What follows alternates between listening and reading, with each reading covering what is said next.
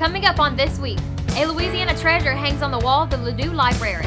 Lieutenant Governor Jay Dardenne comes to campus, and University Fleet is going electric.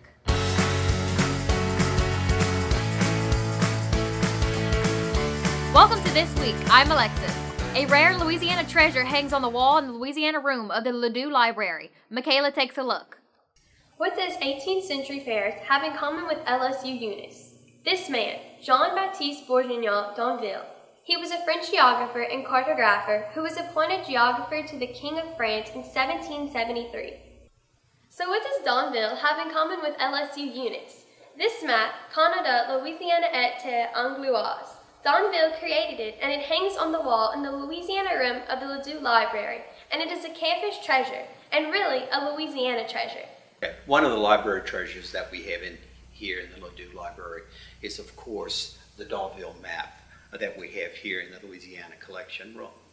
And I say it's a treasure because I can validate its rarity and its scarcity in a number of bibliographic sources and materials that we have. It came to the library through George Sabatier and the Sabatier collection, which is a very important Louisiana history collection that we have here in the LSUE Library that really documents early explorers, early travelers, and early history and culture of Louisiana and the Gulf Coast region.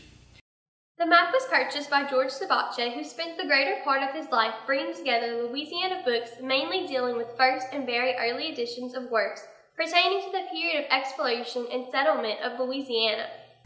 Sabatier gave the map to Estelle Perrot, who was the first registrar of LSU Eunice. In a phone interview with her, she said the map was too big for her house, so she decided to give it to the university to be included in the Sabatier collection in 1967. It was framed in cypress and still hangs on the wall in the Louisiana room to this day. We would have to probably get a document specialist to authenticate exactly which atlas this came out of, because d'Anville produced actually an atlas of these types of maps.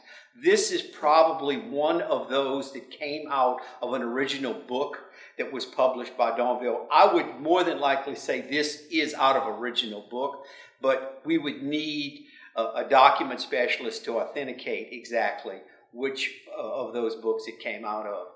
But more than likely, because we have the Sabatier collection, and Dr. Sabatier was a fine collector of rare items. He knew where to put his money in terms of Louisiana rare titles, and the books speak for themselves here in the library. They're original. You can bibliographically certify those books. They have original drawings and paintings, plates and things in there. We can say that when he purchased this and put it in conjunction with a collaboration with those books, he knew what he was talking about. He knew this was a rare map, and he was a fine collector who had an eye for these things, and he knew his Louisiana history. So more than likely, all of those ingredients today speak to when collectors of those years put these types of collections together. They knew what they were talking about. The map engraved on 3 sheets reflects the conflicting claims of France and Great Britain and shows forts, missions, Native American villages, and territories. It was originally published with a 26-page pamphlet entitled Mémoire sur la carte intitulée Canada, Louisiane et terres angloises. Most of d'Anville atlases were made up for the individual customer, so no two are alike. Many of the maps are multi-sheet maps that have been joined together like this one. The d'Anville map, I think, is particularly interesting for us now because a lot of our students don't realize that this was like the way people got their information and how people found out about the rivers and settlements and culture and history. And now many of our young learners can see a map on CNN or television immediately as to something going on in the world, whether it's Iraq or Iran. Immediately a map can pop up. But this particular library resource was a mechanism for transmitting information. It may have taken many years to produce this map and color this map, get it into an atlas, and get it into the public. And think of now what we do. We instantaneously gain geographic information with pixels and computers and information. And so it's very interesting to have a document like this in the Ladue Library to demonstrate from the 1750s, this was how information was transmitted. Not nearly as rapid as what we get today at our fingertips. So, the next time you're sitting in the Louisiana room waiting to hear a guest speaker, take a second to look over the map hanging on the wall and think about the incredible work that Don Bill had to do to complete this Louisiana treasure when he didn't have satellites or Google Earth to help him. Normally, at this point, I would turn the newscast back over to Alexis, but not this time. This is her last newscast at LSU Eunice. She'll be graduating and transferring to UL Lafayette, so we put together a little bloopers reel to send her off. Thanks, Alexis, and good luck in Lafayette. Thanks, Gabrielle. Yum, that looks good. That's Eunice was alive with LSU Eunice activities. Oh wait, no, Alexis takes a look. Bingo bat. Here we go with Biscotti ball again. All part of the LSU Eunice's student support system. That's a quick look. Okay, you ready? That's a quick look. The Well-Reds, an alternative. Partnered with the LSUE Foundation to support a community engagement. I was on a roll. And the Earthly Symptomism. What is that? Symposium. Okay.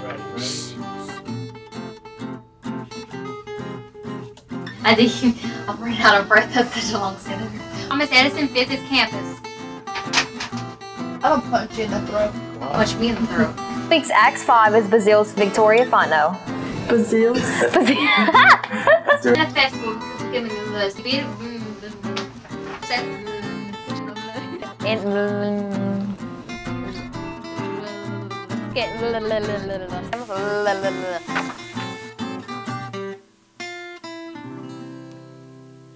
That's a wrap.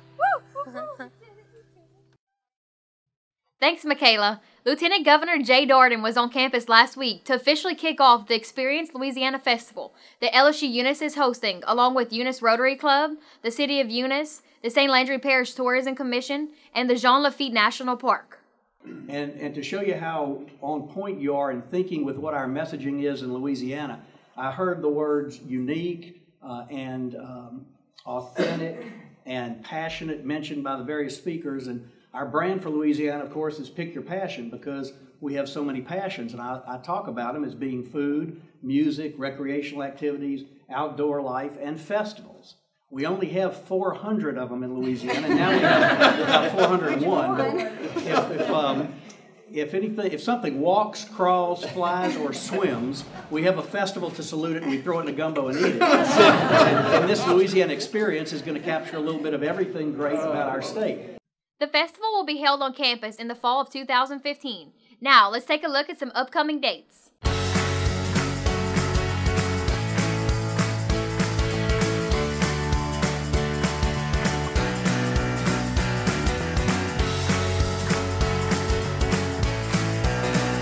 Clico is donating a 2011 Ford Transit Connect All Electric vehicle to the university.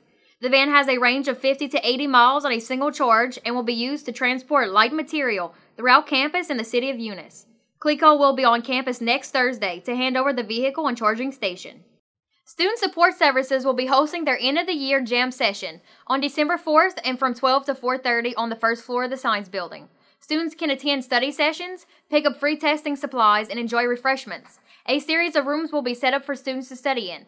A quiet room, a room with soft background music, a discussion group room, and a tech room where students can use computers. The Bengal baseball team did their part for National Recycling Day. The team collected 71 30-gallon trash bags of recycles. The team picked up glass, cans, paper, cardboard, wood, and more over a 2-day period. Since this is going to be my last broadcast, I just wanted to thank you all for watching me over the last 2 years. I especially wanted to thank student media, including Van Reed, Anna Leger, Bree Trumps, and Abby Bajeron. You've all meant a lot to me, and this has been an amazing experience. I'll never forget everyone I've met and everything I've basically done over the last 2 years, and I hope I could do it again in the future. So for the last time, that's it for this week at LSU Eunice. This is the final broadcast of the fall. I was gonna start crying. Oh.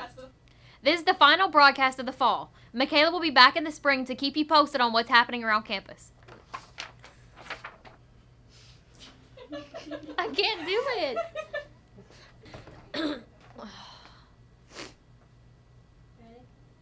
Are y'all ready?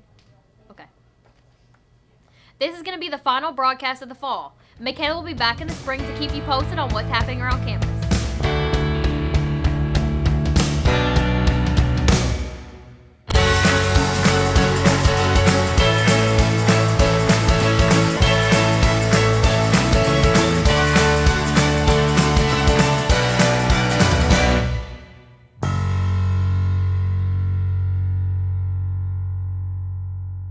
Thank you.